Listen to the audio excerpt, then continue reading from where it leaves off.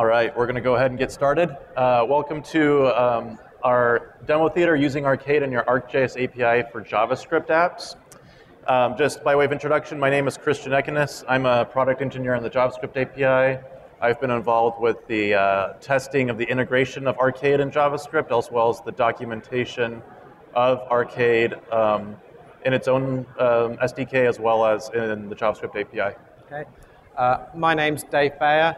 I also work in the JavaScript API team as a developer, and I worked a bit on the integration of Arcade into the JavaScript API.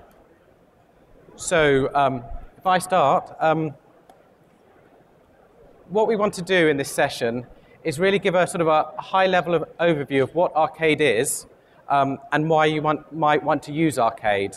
And then we're going to sort of go and look at how you can use Arcade in your own JavaScript apps using the JavaScript API.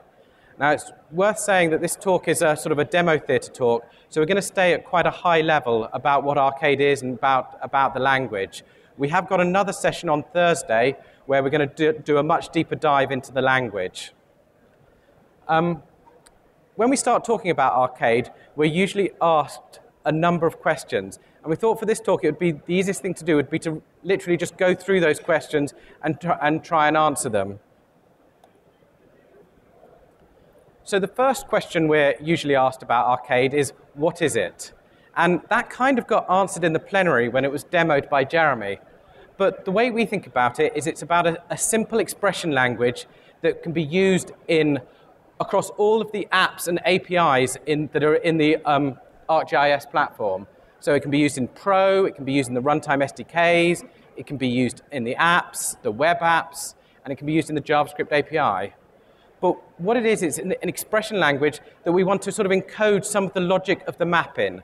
So we see it as part of the web map specification or the web scene specification so that you can sort of extend your map with extra logic.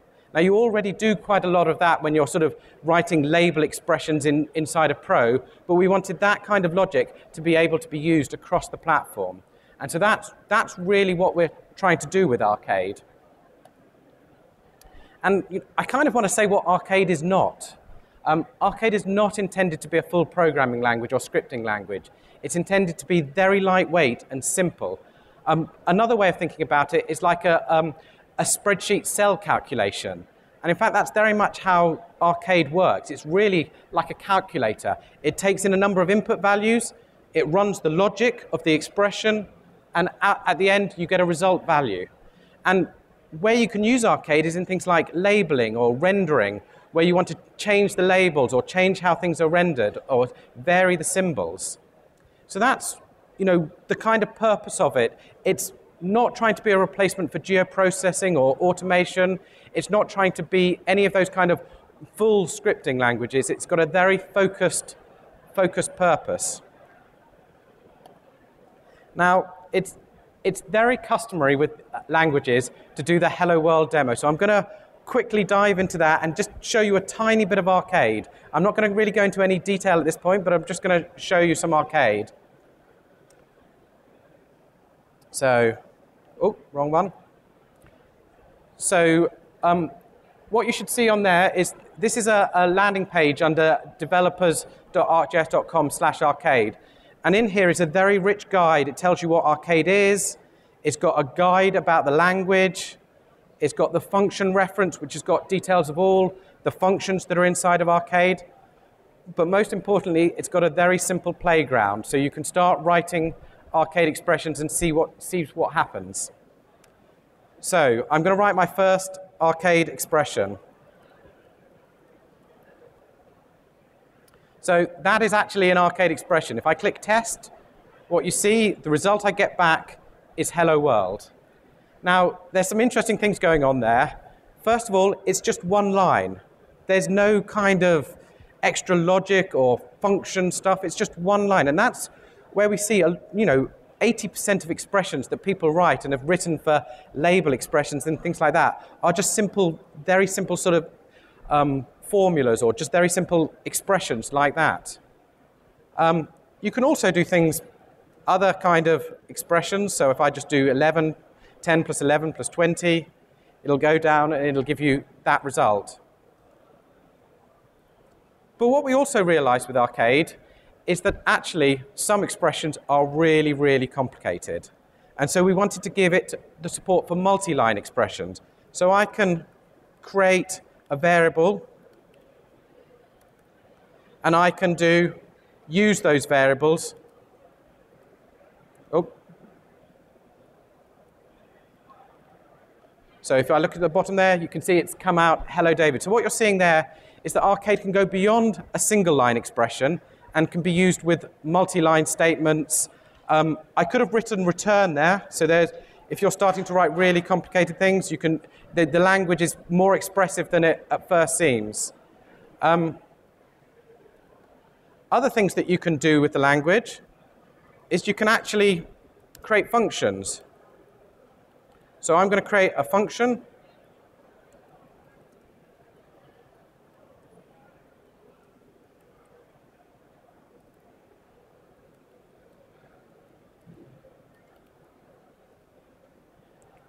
And if I test that, what you're seeing there is it's called the function and so forth. So hopefully what you're seeing in all of that is that with the Arcade language, you can write very simple expressions, single one-line expressions, but you can also build much more complicated statements and multi-statements.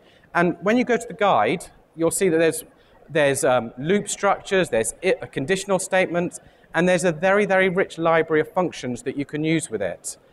In our Thursday session, we'll go much more into detail about the language itself. But hopefully that's sort of given you an idea of what Arcade is. If I go back to the slide deck now and go on to the next question, this is nearly always the second question. Why have we called it Arcade? I would like to say it's named after the arcade consoles, but it's actually not. It's named after an arcade, as in a covered passageway. And there's many reasons why we've called it Arcade. The first reason is we really needed a name. We were talking about it as this expression language, and we just needed a name to give it. The next reason was there's a bit of a history in Esri of calling things after roads or streets. We have the Avenue language. I couldn't think of any other languages that we've done that we've named after roads or streets, but we've also had internal projects named after roads or streets. Another reason why it's called Arcade is part of the development team, or a big part of the development team for Arcade, was based out of the Cardiff office. So it was felt there should be a slightly anglicised name. So Arcade had that kind of anglicised feel to it. We did reject a number of other names like Roundabout and other such things. Those quickly went out the door and were rejected very quickly. Another reason why it's called Arcade was it kind of encompasses what we're trying to do with the language. Just very self-contained, very safe environment, very small and specific. The last reason why it's called Arcade is because it had Arc in the title, and that just sold it. So anyway, that's why it's called Arcade. So the next question is, why do I need another language? Now, this is a bit of a loaded question. And, there is a lot of languages we could have chosen. And when I went onto Wikipedia to do that sort of language cloud, there was about 1,000, 2,000 languages that we could have chosen. But there's very specific reasons why we decided to build Arcade. And we kept on coming back to it as the only way of solving the problems that we were trying to solve. And to explain the problems that we were trying to solve, it's worth... Oh, that didn't move on. It's worth looking at sort of the ArcGIS platform. The ArcGIS platform is all about sharing, about making maps and sharing them to different groups of users. And we wanted people to have the ability to share maps with extra logic with expressions that could move with the map. And so we wanted a language that could be written and shared. But the problem with the ArcGIS platform is it runs on absolutely everything. It runs on desktops, tablets, smartphones. It can be embedded in social media sites. It can be running websites and browsers. And so to find a language that would run in all of those environments was a real challenge. And the sort of challenge was that take the run times or running on a phone. Phones are very particular about size. You want your application to be as small as possible. The thought of bringing down the Python runtime so that we could run our scripting expressions just really wasn't going to be acceptable. Or similarly, the same with the JavaScript runtime engine. And another problem with using those full languages is that they are fully capable. And so suddenly you enter a whole different world of security. And suddenly people could be writing expressions that could be doing really bad things to the device and bad things to the app and bad things to the application. So those languages didn't really work in the runtime environment, but they also didn't work in the browser environment. In the browser, you can only run JavaScript. I know we could call Python on a server, but if we're drawing 10,000 labeling features, the latency of calling into Python on the server wasn't going to be acceptable. Similarly, the thought of allowing JavaScript to be published and just written up into your app introduces all sorts of security vulnerabilities, cross-site scripting. So all of these full languages just didn't quite meet the needs that we were trying to accomplish with the language. And so we set ourselves, we looked at a lot of languages and we were looking at very specific goals.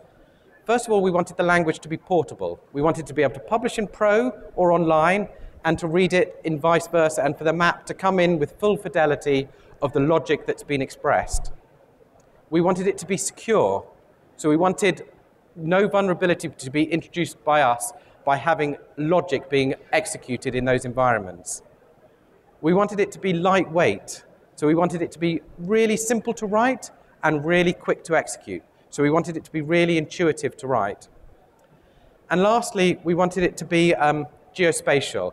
We thought if we are going to have a language, let's at least make geospatial a first-class member of that language. Let's have the concept of geometry. Let's have the concept of features.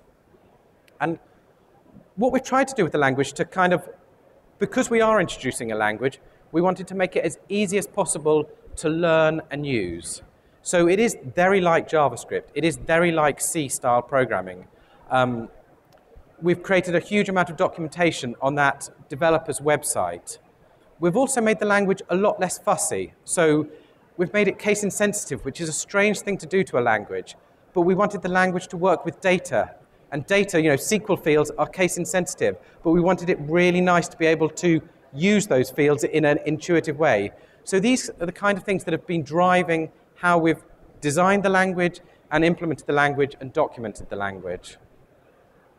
So I hope that kind of explains why we've gone down the route that we have. The next question we get asked is, what can you do with the language? And it's first of all, there's what we can do with it today and what we're ultimately going to be able to do with it as we build it into more and more areas of the ArcGIS platform. Can you use it for the classic tea-making problem? So I think possibly the easiest way to show what you can do with it is to give you a few demos. So what I'm going to do is I'm going to go out and I'm going to start ArcGIS Pro. Now I should warn you, these demos were given to me, so I might be a bit clumsy with how I show them because I'm not altogether sure of the data that I'm showing. So first of all, what we have here is a very common sample that we use for testing and demonstrating labeling. And what I want you to look closely at is the green labels, which have got New York Avenue and Pennsylvania Avenue written on them. If I look at the labeling properties, what you can see there is that currently it's written in VB script. So I have now I don't know what all this VB script does, but it's basically proper casing the label. And it's taking in different fields. And there's quite a lot of logic there to achieve a very simple task, which is I want a proper case label. So what I'm going to do is I'm going to write that in Arcade. Except I'm not going to write it in Arcade. I'm going to cut and paste it from another document into here.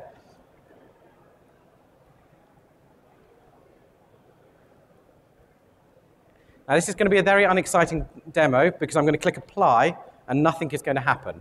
But that's because it's kept the same logic of the expression. And I just want to show you that expression. It's literally done $feature.prefix, and it's used the function proper. A big part of Arcade is the library of functions that we've tried to provide with it. And we want to add more functions. So if you have any ideas for functions, please let us know. And it's just appended the different fields together. One of the differences that we've done here is that you have access to $feature. That's a global variable that's being passed in for this particular, for the labeling. And the reason we've done that is because we wanted to make consistent how it runs in Pro, how it runs in online, how it runs in runtimes. And we wanted to make it consistent across the different uses of Arcade. So we've kind of put into these conventions. So that's a very simple one-line expression used for labeling. I'm going to go on to another demo. And this one is a Kogo demo. A number of months ago, we did a holistic testing of Arcade. We have 10 minutes. OK, I got to speed up. We did holistic testing of Arcade. And one of the teams that came down was the parcel team. And the parcel team had some really complex labeling expressions. And what they decided to do was try and break Arcade by encoding their labeling expressions in. And I hope what you can see here is that there is a really complicated Arcade expression going on there, calculating bearings and all sorts.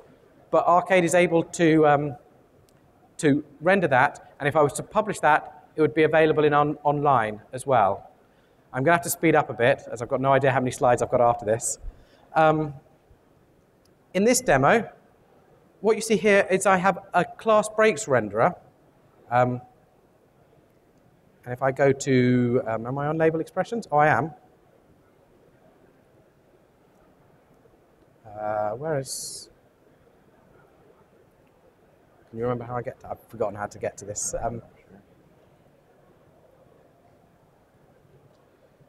No, I'll tell you what, in the interest of time, basically there's a class breaks renderer, and you can set that expression in the class breaks and use that as a value for your rendering. What you can also do with this demo is you can set the rotation. So you can actually set the rotation of your symbol based on an Arcade expression. And what I'm going to do is I'm going to go into online, and I recently published that map. If I go into my browser, what you can see here is I've got that same map.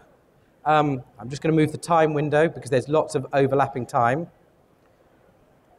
What you can see is that same map, but published in ArcGIS Online.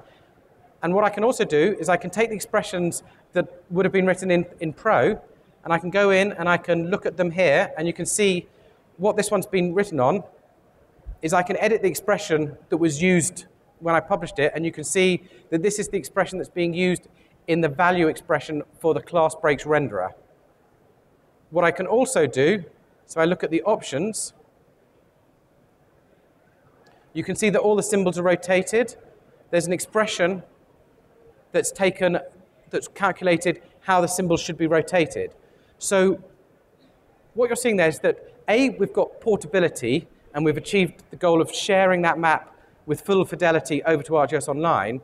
But what you're also seeing is that we've encoded into the web map logic, really scripted logic in how I'm wanting the symbols rendered, rotated, and how I want features labeled. And that's really, what we've been trying to achieve with Arcade.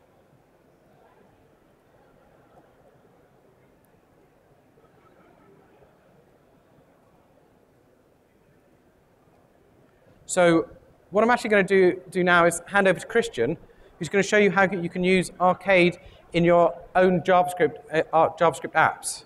So, all right.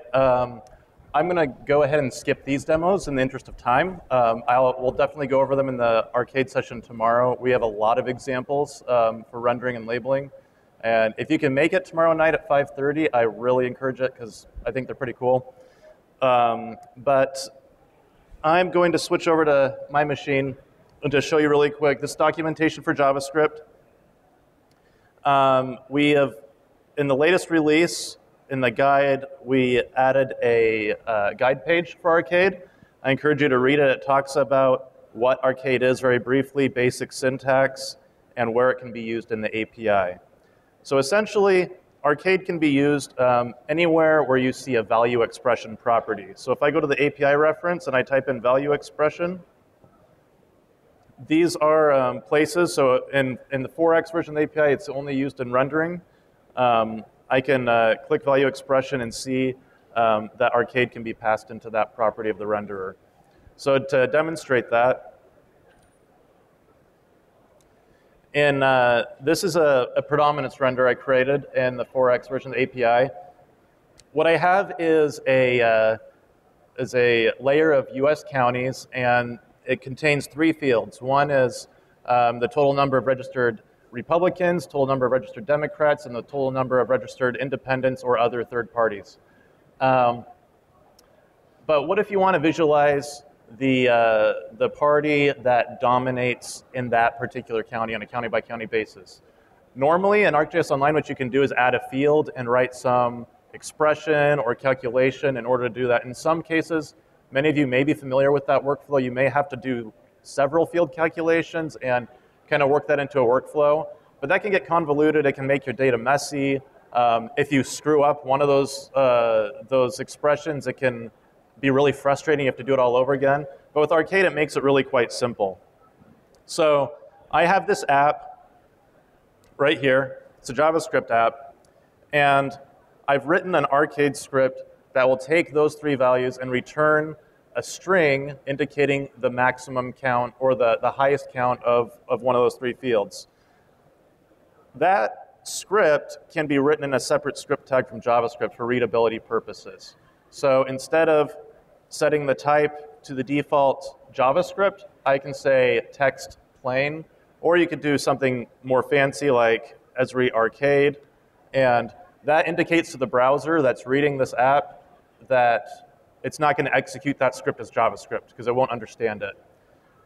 It's important to put an ID on this script so you can reference it within your JavaScript. So let's take a look at what this is doing. I'm storing each of those field values. You can see the names of the fields are not very meaningful, but I know what they are, so I'll give them meaningful variable names. And I'm going to push them into an array called parties. So I have 3 values pushed into an array for each feature. As Dave said, Arcade is a really simple language. So when people ask us, why do you go to the trouble of developing a new language? Why do I have to learn something new? And my answer to that is, this isn't a difficult language to learn. It's very intuitive. It looks a lot like JavaScript, but be assured that it's not JavaScript. Not all the functions behave the same. But it does give you really convenient functions. So this function right here is called decode. And what this does is you can match up coded values with it. But I'm going to use this in a certain, in this case of predominance. So what I'm going to do is I'm going to calculate the max from that array. Max is another function given to you in Arcade. And I'm going to take that value, the maximum value, and match it, see which one it matches with, Republican, Democrat, or Independent, and return a string indicating one of those parties. And that is the visualization I get. You'll see those unique values here in the legend. But how do I reference that in JavaScript? So here's my typical JavaScript app. And here I'm going to grab that Arcade and save it to a variable as a string. I could write the Arcade within the JavaScript portion of the app and use concatenated strings or something like that. In the end, it looks really messy. It's hard to read. And if I wanted to copy and paste this expression into Pro or ArcGIS Online, I could. Whereas I couldn't do that if I were just using concatenated strings in JavaScript. Notice here that instead of writing down a field name, I'm just going to pass that expression to the value expression property. The value expression title gives it a title, so that in the legend it conveys to the users what that is. And then I'm going to set up the renderer like I would in any other case. So I'm going to create symbols for Democrats, Republicans, and Independent. And then I'm going to go a step further and write another expression for opacity to indicate the strength of that party. And it's very similar. The first 4 lines are exactly the same, but instead of returning a string, I'm just going to get the percentage of the total of that winning party. And that's why you get that faded out effect. Those counties where it's not very clear, it just shows that they're more contested, say, than these deep blue or deep red counties. So that's a pretty it's a pretty good demo of how you can use it for rendering. And as a final example, I'm going to open up this app in 3x. We don't really support 2D labels. in our 4x API yet, unfortunately, but we do in our 3x API. And right now, as of the latest release, 3.20, Arcade is the only supported way to write label expressions. And so I've written a label expression with I've actually written 4 label expressions, each in a different class for weather stations. And what's going on is that I can pass in simple values. So here, again, I'm just writing the Arcade in a string. I don't need to put that in a separate script tag. I'm just rounding the temperature and appending degrees Fahrenheit. I go down, same thing with humidity, and also with the station name. Okay, we've only got a couple more minutes. So. All right. But I also have a more complicated expression here. And again, it's not that complicated when you look at it. I'm taking the wind direction and the wind speed, and I'm going to return a string that indicates the wind values. So we have a field called wind direct, and that's not north, south, east, or west. It just says the compass degrees, which doesn't make sense to most people. They don't, if they see that the wind is coming from 202 degrees, then they're not going to normally interpret that as southwest. So we're going to take that in a similar way as the rendering from the getElementID on the document and pass that to the expression property of the label expression info. And that will give us this visualization, or this label expression. And notice that we're at 0 miles per hour. I'm not appending a direction because I manipulate that with the Arcade logic. Okay. And switch me back. Oh yeah.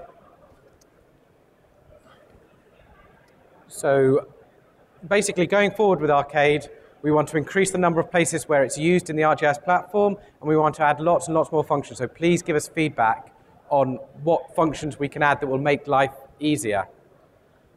A big part of using a language is the resources that are available. So you've seen resources on developers.arcgis.com/arcade. That's a really rich guide to the language. And also in the JavaScript API sort of area of developers.arcgis.com, there's details there on how you can use those properties to add in your own custom apps. And on this slide, if it changes, we've got some additional links to the playground and to some blog articles. And I'm going to change it. And I see lots of people taking photographs, so I'll wait 2 seconds. I'll tell you what, the next slide, it just says, please do give us feedback using the app and using the sheets of paper. And also, if you have any ideas or thoughts on what we can do with Arcade, please do tell us that as well. So I think probably, oh, sorry?